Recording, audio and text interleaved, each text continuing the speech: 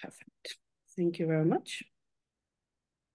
So a short introduction to this session. Welcome, everybody. This is the third session in the series of sessions regarding the call for comments for EID that TS-EAS is holding. I'm Karin Bredenberg. I'm one of the co-chairs of TS-EAS, and with me I have Kerstin Arnold, who is the EID team lead. And if nothing more than that, Kerstin, please lead this session and take us through this part of the EID revision.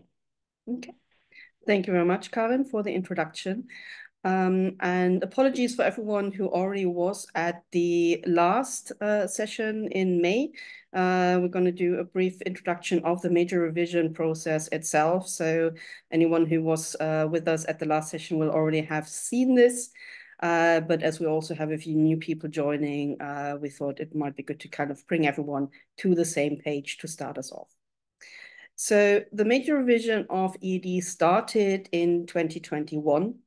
And that first year, we mainly used to get a better understanding of the status quo, which is mainly due to the fact that we've essentially got two versions of EAD, which are currently broadly used. That's the latest version, EAD 3, but also the previous version, EAD 2002.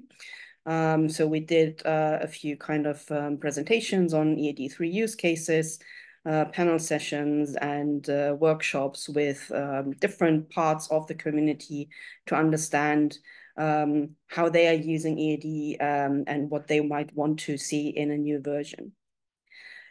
2022 was then the year where we mainly concentrated on aligning EAD with its main sibling standard for now, EAC-CPF. EAC-CPF 2.0 was released in August 2022. So a lot of things suggested in the new version of EAD, EAD 4, has been aligned with how things are used in EAC-CPF. And that also fell in line with TS-EAS work on a third standard on functions. And then the last year, 2023, was the year where we specifically looked at concepts that are only in EAD. And that was kind of the final step in preparation for the first draft that we published in April this year. And we are currently in the big review phase with events like this one, but also kind of the general way to engage with the new version and provide feedback via GitHub and other ways, which I will detail in a second. There might be a second draft published towards the end of the year, depending on how much feedback we get and how much that changes the draft that we have published so far. But the idea will be that the new version of EAD will then be kind of submitted to SAA in the next year and hopefully published in the next year towards the second half. So the call for comments as it stands for the time being, we have created two main pages where you can access all information related to the call for comments. The first one is on the SAA website. So that is something that is more generally accessible for anyone who is online. But we also have the same information in our GitHub repository. So all the documents that we have released as part of this call for comments, and of course, the schema for the new version can be accessed here. And we will also be adding any kind of further documentation that we are creating at the moment to those two pages. So when you have those links, you will have your stopping points for getting all information that you need. What do we currently have as part of the call for comments? There are different things. We've got a series on the descriptive notes blog, which is run by SAA's description section. The third of 5 posts was just published last week. We have something that we've called editorial, which is a general introduction into EAD4 in terms of the new concepts that we have in there and new ways of encoding. We have a more detailed overview in revision notes. So that's a direct comparison between EAD3 and EAD4. So what has changed? Of course, the EAD4 draft schema. And then we have kind of different, more detailed overviews in a tabular format that provide you with information about how a specific element in EAD3 would need to be transformed in order to be EAD4 compatible. And we also have created a few example files where we'll be adding more in future. What we are currently working on and what we will be publishing by the end of this month is a draft tag library for EAD4. So to also make it easier for anyone who isn't that, let's say, technical to understand what is in the new version, as well as revision notes and these transformation routes in comparison to EAD 2002, because as I said earlier, we know that a big part of the community is also still working with that version of EAD. And at a later point, we will also provide a draft conversion from EAD3 to EAD4.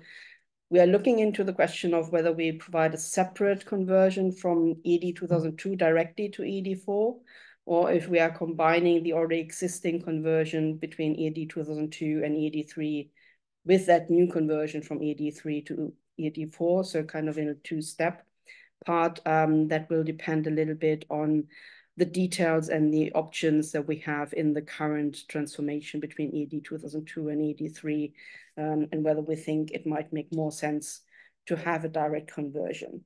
And then we are also working on extensions to the best practices guide, which is something that was introduced with the publication of EAC CPF 2.0, to also include examples for EAD4 specifically.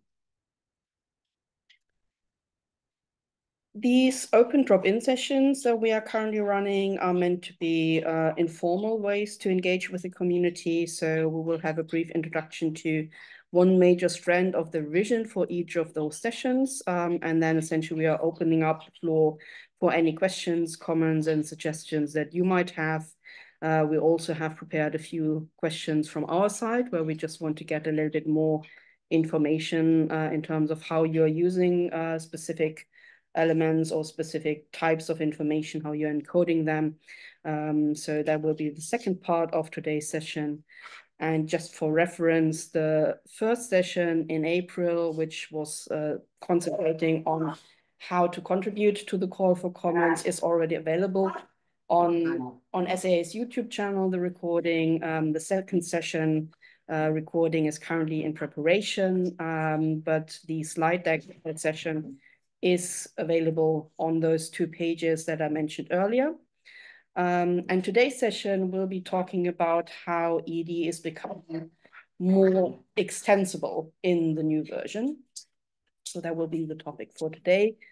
And then we will have one last of these open sessions on the 9th of July, which is part of the pre-conference program for SAA's annual meeting.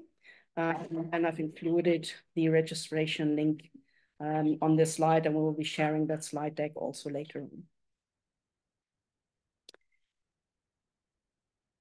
Diving into the topic of today's session, extensibility, I wanted to start with a few reasons that we had to consider extensibility. And this is essentially coming from the circumstance that the Encoded Archival Standards have, let's say, a history of lending certain elements and attributes from other standards, which were incorporated into these schemas as they currently are.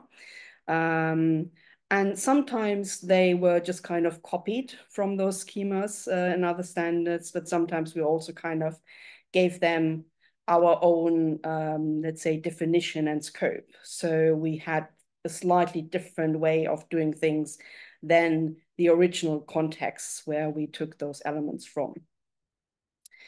And that also meant that we had a certain necessity to keep pace with developments of those other standards. So essentially kind of trying to make sure that if we had something that was more of a one-to-one adoption, that we don't divert from anything if the standard develops further.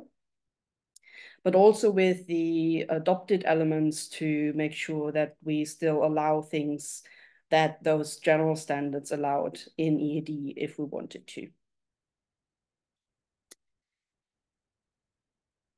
What we have now done is a slightly different approach, and we will go into those details in a little bit, but I just wanted to mention a few benefits that we saw in this approach. So essentially, the current approach is a little bit more streamlined in terms of the elements used in various sections of an EAS instance. So that is EAD at the moment, but in the long run, also EAC-CPF and also the standards for functions. And we think that this makes it easier to learn those standards, but also makes it easier to use and manage them because you don't have to take care of that many variations. It also reduces the complexity of specifically EAD by reducing the number of elements and attributes that are actually part of the standard. And it also helps in maintaining the standard. So that was a very kind of, let's say, self-centered aspect of this extensibility, as it also helps TS-EAS itself, because we are now really focusing on the information that the EAS are meant to encode, rather than about how this information is displayed. With this, we are also building on general standards that are often used in export formats of collection management systems and that are supported by web browsers without necessarily having to take care of those standards ourselves. And we're also enabling the inclusion of new attributes from those standards, but also from any other standard that you might be using in relation to EAD without the requirement of having those added directly into our schemas. And with this, we are essentially kind of establishing a baseline where you can start very simple with just kind of text entries in your elements, but add complexity step by step, depending on your description practices, but also on the needs or the functionalities that you want to support. So depending on what you have, you can kind of get more elaborate as you move along. One thing that I wanted to mention, because it is, of course, an additional kind of indirect requirement that comes with some of those extensibility aspects, is that when we are building on general standards and enabling the inclusion of new attributes from other schemas, that also means that we have to reference those other schemas with their namespaces, because otherwise, we won't be able to essentially validate our files anymore. So that being said, usually these things are kind of operating in a very fixed set of other namespaces. So you won't kind of go paywall and kind of include anything and everything that you can think of. But usually in the context of your description practices, you might have kind of 2, 3, maybe 4 related standards that you usually would be working with. So that kind of provides us with a smaller focus on this. If you're hand coding, it usually will be sufficient to declare those other namespaces once. So you don't have to do that every time you use an element from those other standards. So you do that usually in the root element. And depending on the editor that you're using for hand coding, and to some extent, we've already seen also depending on the version of the editor that you're using, you might or might not have to include the namespace abbreviation with each of the element and attributes. So in some versions, the more advanced and newer versions, it's essentially sufficient to have the namespace declared once in a wrapper element, for example, but then all the other elements following from that will automatically be assigned to that namespace. And of course, if you're mainly exporting or transforming data into EAD or into EAC-CPF, those namespaces will usually be defined once in your export and transformation script. So again, it's not something that you have to think about in each and every case you're working with it.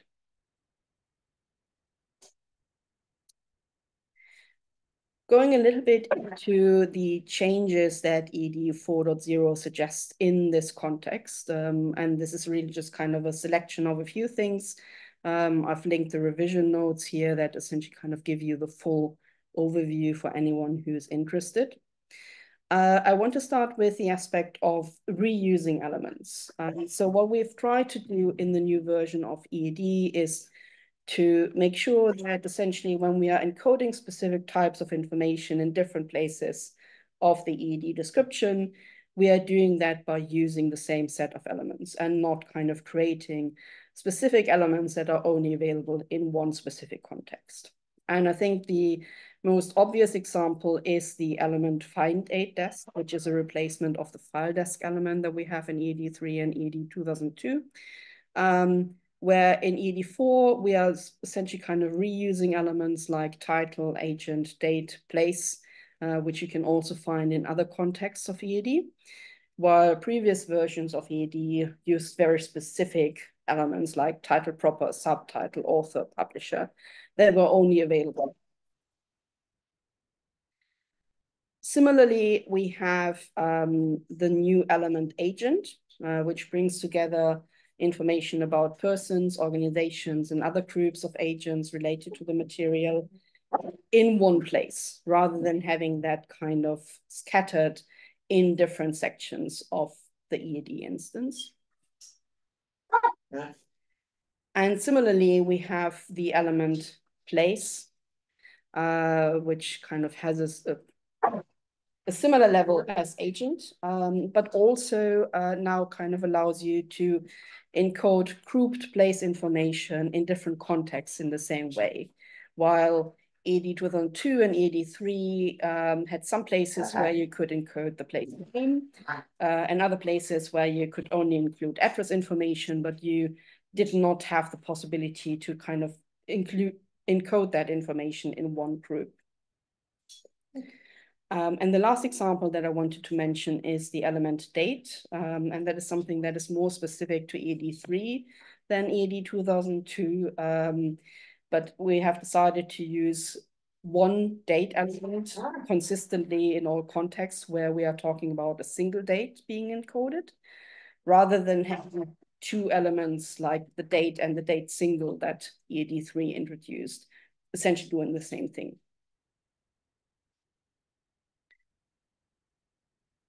The next aspect that falls into today's context is streamlining of content models.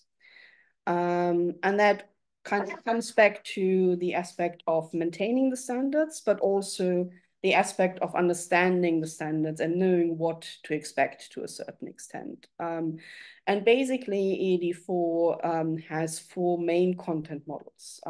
So we have elements that come with a specific subset of sub-elements. One example for that is unit date structured, where you have the specific elements, date, date range, and date set to use with it. Then we have another group of elements that simply can contain text. So nothing fancy, just kind of a text field. And that is elements like address line, language, or date. We also still have elements that cater for formatting longer texts, and that is elements like scope content or process info. So essentially everything that currently sits next to the descriptive information element.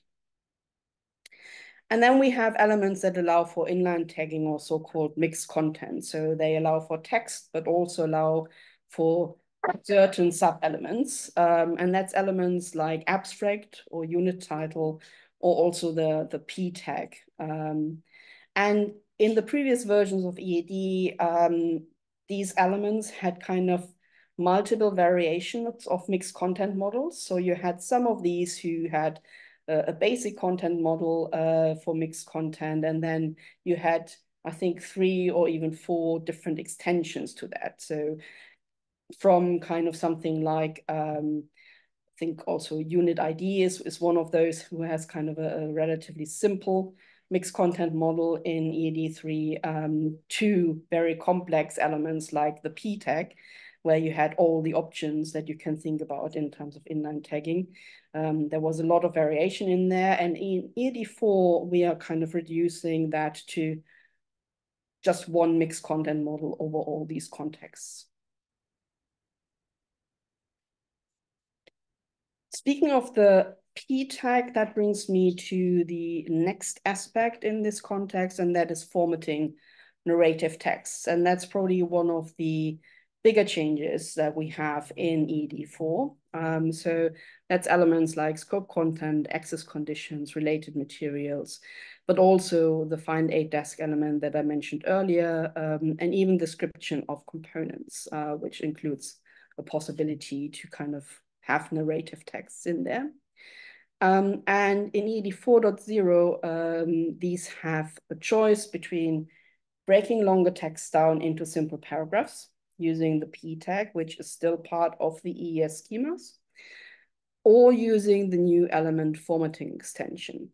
And what formatting extension essentially does is that allows you the inclusion of any valid XHTML element for formatting. So that also includes paragraph, but it allows you to extend that to any types of lists, to include tables. It also allows you to have hierarchical headers or divisions of the text, which is something that EAD currently does not support. So with kind of including all of that from XHTML, we're essentially kind of opening up the formatting options that you have.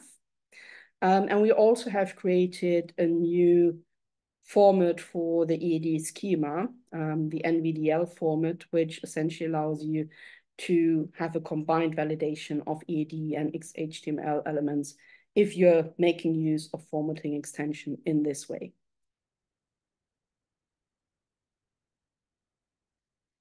Another point in the context of today's session is the use of attributes of other namespaces. And this is something that we have now allowed for any element in EAD. So in any element of EAD, you can now include attributes from other namespaces.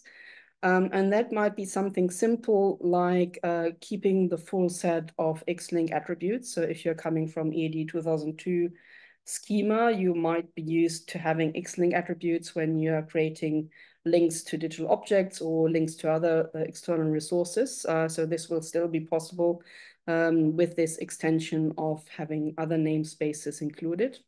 But you might also want to consider including attributes that are more specific and coming from any related standard that you're using together with EAD. So that could be Mark 21, it could be METS, MODS, premise, or anything that EAD attributes might not be precise enough to encode. And then a last point in terms of the extensibility, and this also kind of builds a little bit a bridge into what we will be talking about in the third session on the 9th of July, is the encoding of related entities, such as agents, functions, places, or subjects, and their relationships with the archival material. And here it really kind of comes down to A, what you have, and B, what you want to do with the encoded information. And it starts very simple by just naming the related entity. And that is really the only aspect that is required in all the contexts that I'm speaking of here. But it can then be extended as a first step, for example, by referring to more detailed descriptions of those related entities in external vocabularies. So by including a reference to the Library of Congress subject headings or the Virtual International Authority file or geonames, depending on what type of entity you are dealing with. And it can also be extended by providing more details about the entity and its relationship with the archival materials directly in EAD. So you now have a possibility to more precisely encode the type of related entity or the role that the related entity has towards the materials. And you can also give temporal or geographic dimensions of the relationship. As said, none of this is required, but in certain contexts where you might want to support specific ways of displaying or navigating the data, those new features will be of big help, we think. And as a last point, before we go into the open mic part, just some statistics in terms of the learning, using, managing, and maintaining aspect that I mentioned at the beginning. So compared to EAD3, the new version is down to 119 elements from previously 166.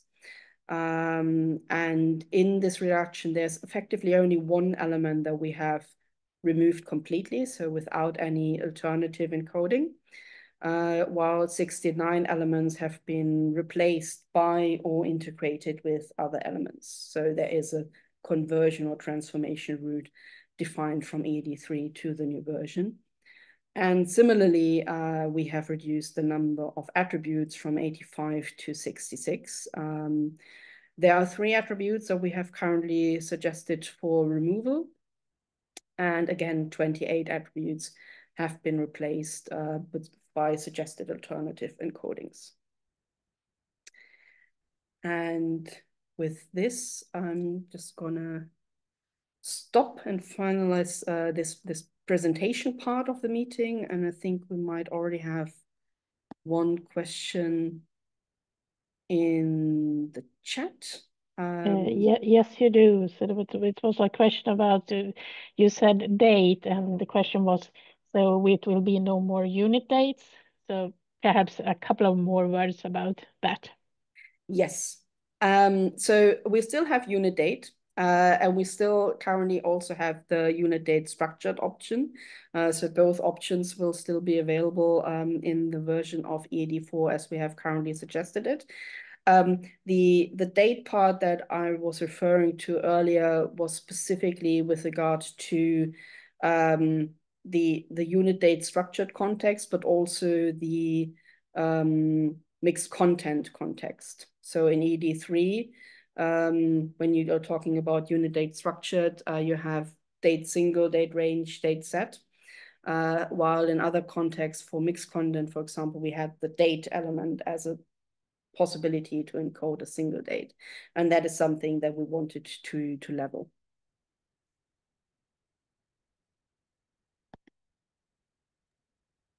We got a confirmation in the chat that explained it. Thank you, Kerstin. Yeah.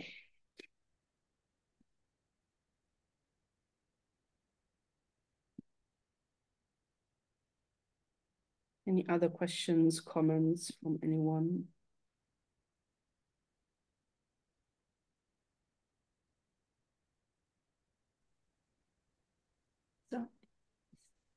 Sorry, thank you, Kerstin, for my ask a question.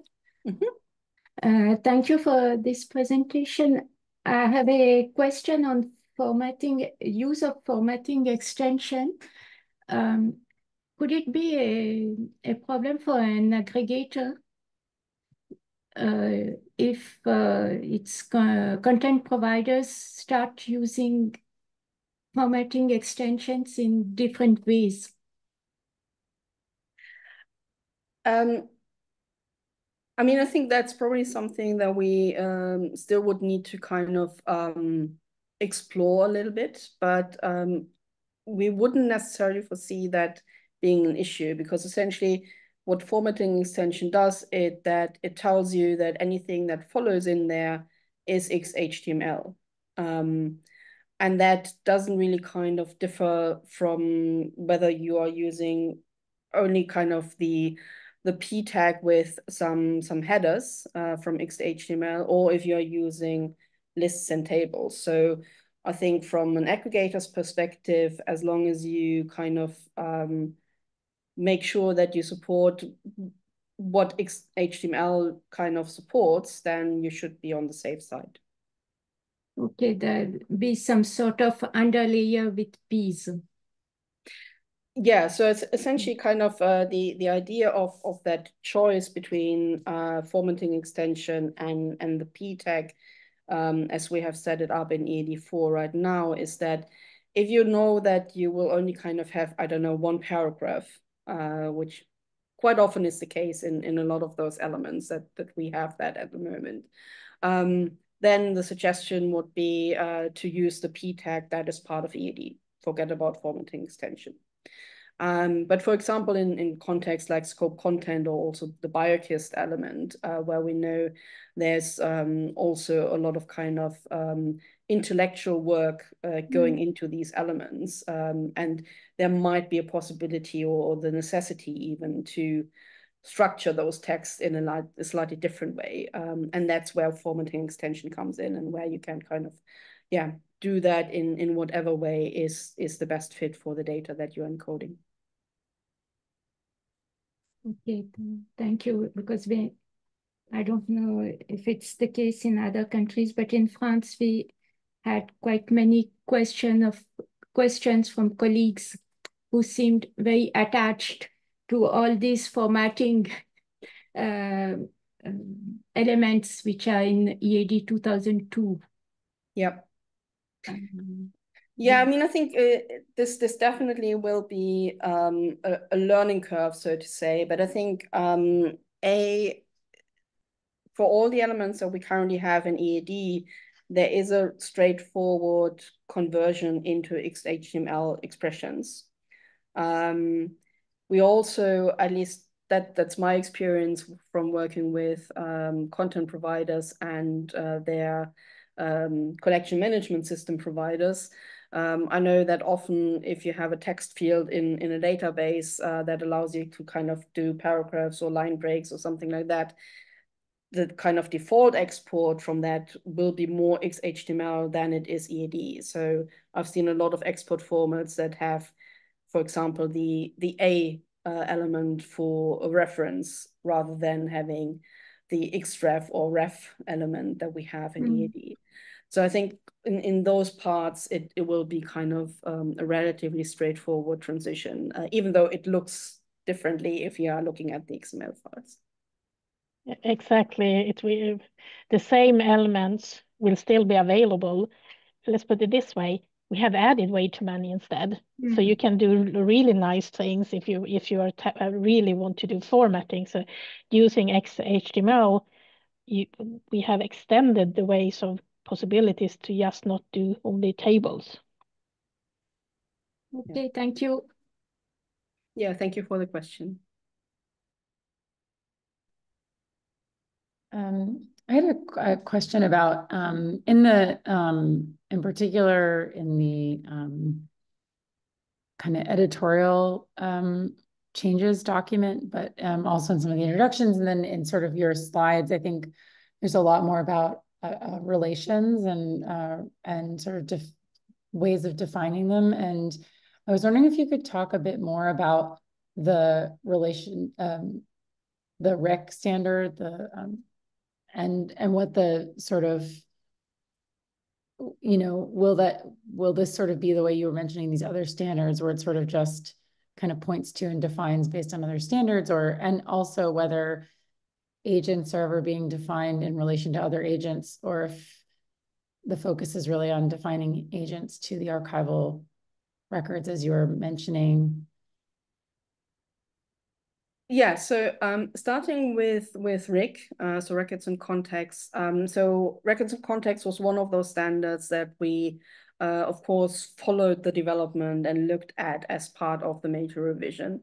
And as this is kind of one of the bigger reference standards in the archival world, we, of course, also wanted to make sure that we are laying the groundworks for EAD to be kind of more aligned with records in context. We are not kind of aiming at a complete alignment, as we also have the other two standards in our maintenance, so EAC-CPF and the functions one that we will be publishing soon, also as a call for comments. But essentially, and that is also something that the expert group on archival description has said with regard to the relationship that they see between RIC and the encoded archival standards, we would think that potentially in kind of a future combined version, so to say, of the encoded archival standards, they will together represent a different way of kind of working with the conceptual model of records in context, so kind of a parallel option to work with it for the ontology that the records in context has published directly. So that's the one thing. In terms of the agents entity, I think that is something that you find in records and context, but you also find in other kind of contexts when working with archival description.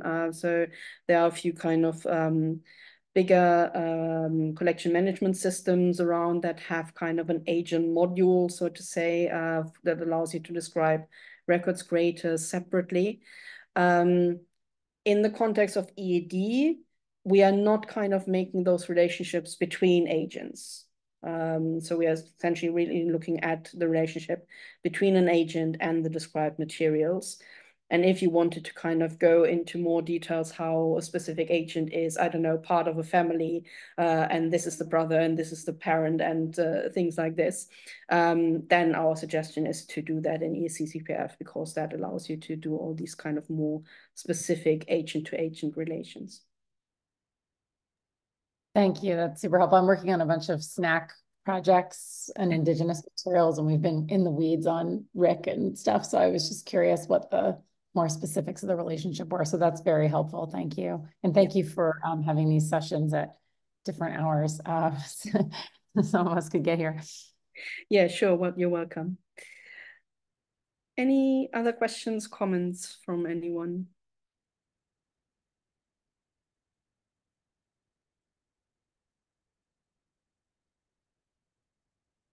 If that is not the case for now, maybe we can kind of bring up a few of the questions that we had for you. I'm just kind of check. There's one thing maybe. Yeah, Brigitte, if you have something in this regard, that would be great if you could share that with us. So kind of some statistics in terms of inline tagging. Yep. That's always helpful to have those kind of real life examples. I'll show you if I can share the screen. Yes. Can you just try if that is possible for you right now? Yes, I have it. Yep. Okay. You need to stop sharing first, Kerstin. Yeah, true.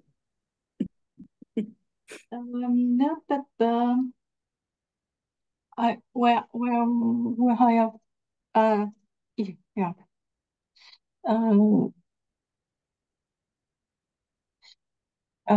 Okay. Yeah, it's coming up. Yep. So the rule is all the same for all libraries in French, but the statistics is only for universities library. And in the whole database, we have this, how many first name we have, how many court name, how many, and so on. And this percentage in control access, and this in entire library. So it depends really on the indexation element. And we can see in tag libraries is first name, title, genre form. In French, we have specific list of genre form, and it's on the whole database.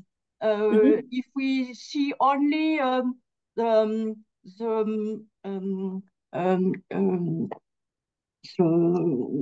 component create and not we create directly, it's bigger here, but well. And where is inline tagging? It is in this title, unit title, this scope content, field desk and field facet for genre form, only field facet, and so on. I can send this, and yeah, how many C is concerned. Yeah. Yeah, that would be really interesting to have that. I'm just going to put my email address into the chat. So if you want to share that with me, that would be great. Okay. Thank you very much. And also just picking up on Louise's comment in the chat, we'll make sure that one of our next examples will include a tagging similar to DAO group with the new options and the new element. Good point. Yeah, bringing back up my slides just to kind of go back to the questions that we had for you. Just to see if we can get through some of those. And then I'm going to. Okay.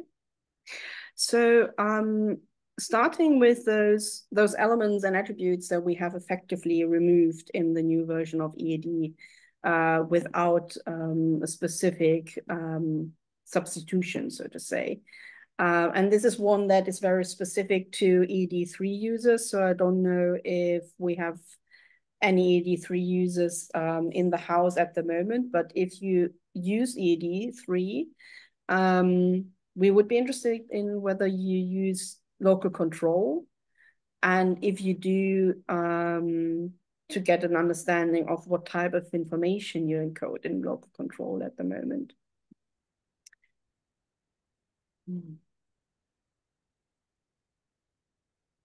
I don't know if that is something that applies to anyone here.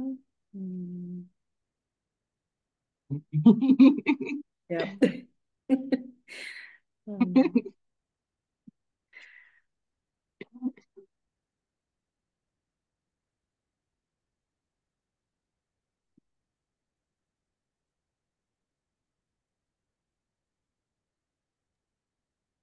I think you can move to the next one.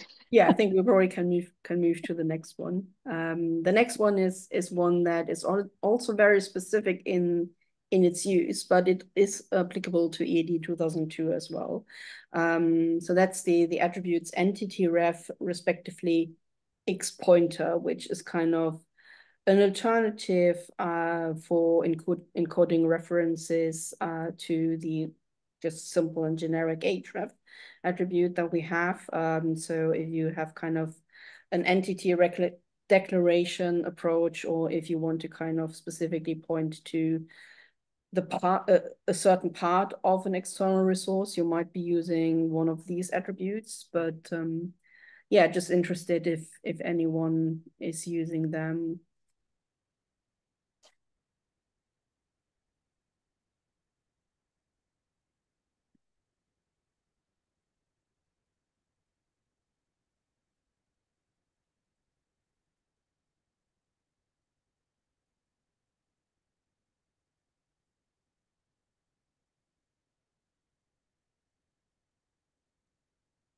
We got one response in the chat to the previous one, where the local control is not used in that setting either, but instead you could be, it's easier to use control and the attribute local type.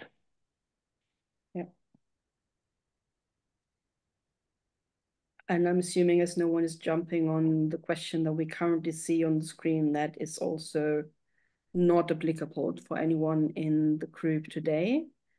So maybe going to this one, which might be a little bit more in your ball pit. So just interested in the formatting options that you currently use or support in your context. So is this mainly simple paragraphs? Are you using lists, tables? Would you want to use hierarchical headers, footnotes, things like this? Or are there any other formatting elements that you would want to see supported?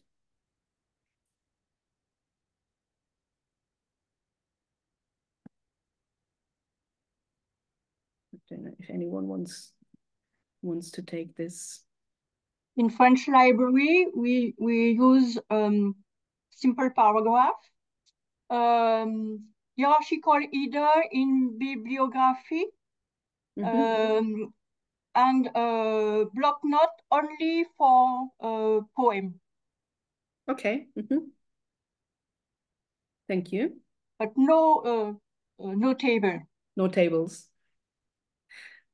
That's good to know. In the German archives portal, we have paragraphs and headings. And we try to get rid of all other formats because format will be done by the portal front end. There is one exception, that is lists, and that is because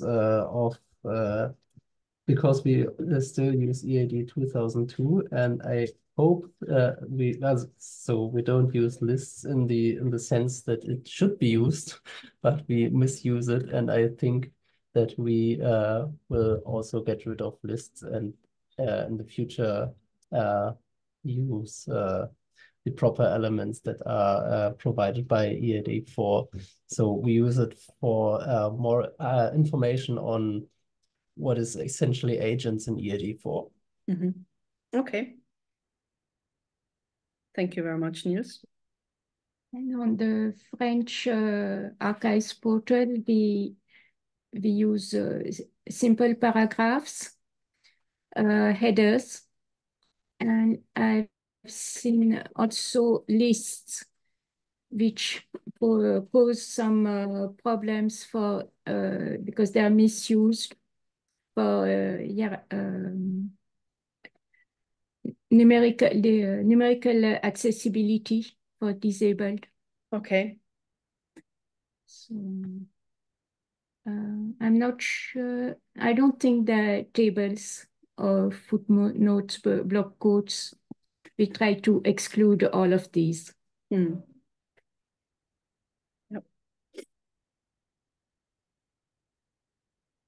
Okay.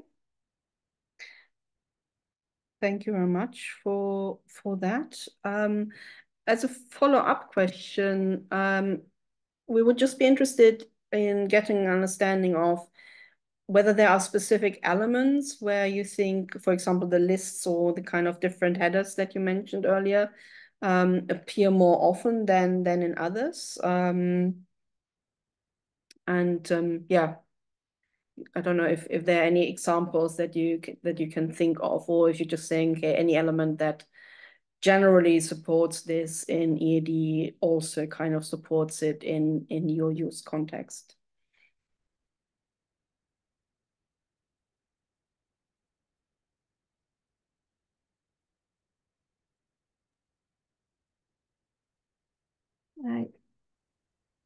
Difficult to reply like this on the spot.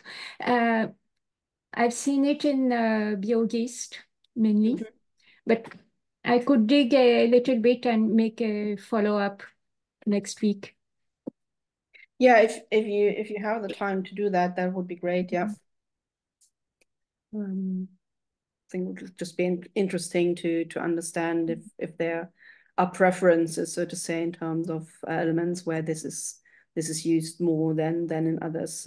I think from the examples that I've seen, I would have suspected that it might happen more in BioGist, as you mentioned, Monomani, and maybe in scope content, but Yes. others I haven't necessarily seen that elaborate in terms of the formatting. Yeah, sometimes in bibliography also, you can have it. Yeah. This is the case also in the German archives portals, also for scope content and abstract, and other descriptive info in EAD4, so the ODD element. Okay. Yeah. And just as a follow-up question, is this really kind of any other descriptive info, or are you using that for kind of specific types of information in your context, Niels? This is any other kind of other descriptive info that the archives, yeah. Yeah. Okay, thank you very much.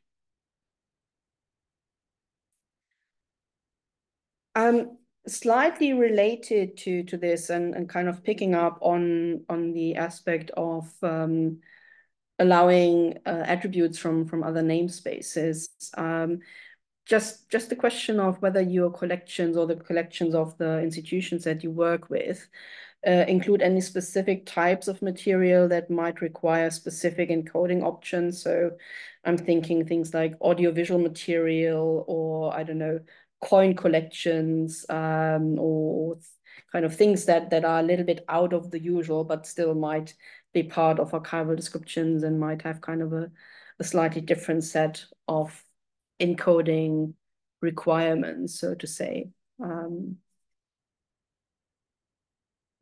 At the National Archives of France, there are colleagues who have of the audiovisual section having a close look to EAD4 on these aspects. Okay. So you'll get some feedback, but in July only.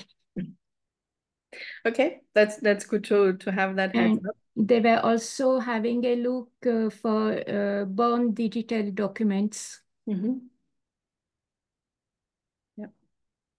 exactly. In libraries in French. We have audio material, interview, and so on, and objects, and digital native.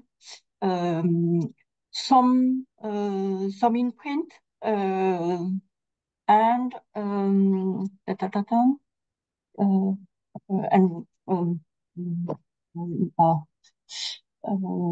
so on.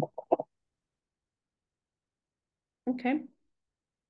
And at the moment, are you describing those materials just in EAD with what it offers, or are you kind of describing those materials in other standards and then, I don't know, reference those descriptions from EAD?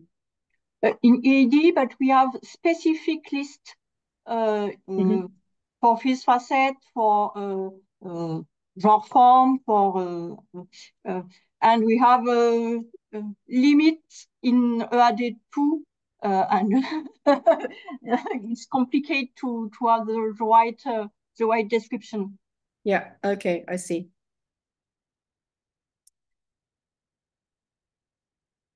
Thanks very much for this. There is, I think, one more comment from Louis in the chat about born digital archives and the standard SEDA in France, SEDA. But he also said that this is mainly aiming at transferring between different IT systems. So the descriptive part is minimal and partially aligned with EAD. So thanks very much for that addition, Louis. And then just one last question, also in the interest of time, as we are coming up to the hour. Just out of interest and picking up on the extensibility aspect of today's session. So we've currently got kind of two main elements, essentially, that allow you to encode information either as a general text field or in a more structured way. So that's the unit date and the extent and other physical information. And we were just wondering if you, from your context, see a preference in terms of the one or the other direction. So do you find more generic text fields, or do you find more structured elements, or is that kind of a balance? And are there any other types of information that you encode in a more structured way?